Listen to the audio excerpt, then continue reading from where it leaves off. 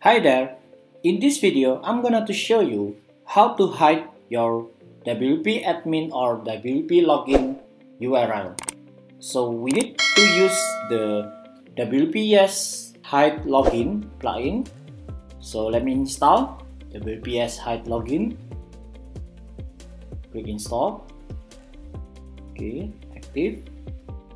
And now this plugin will give you menu in the setting WPS Hide Login.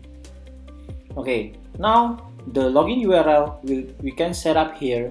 Let's say we want to 234, and the redirection, if people try to access, you can put anything. I will just put it into the homepage. Save change. Okay, now let me log out. You can see this one, it will be changed to 3. It's already changed to login 234.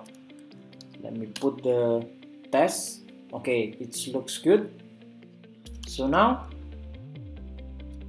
let's login back into the new URL. Yeah, we can change anything. For this one, you can change to anything we want, and it will be more secure your WordPress website. Thank you for watching. Please like and subscribe to my channel. Bye.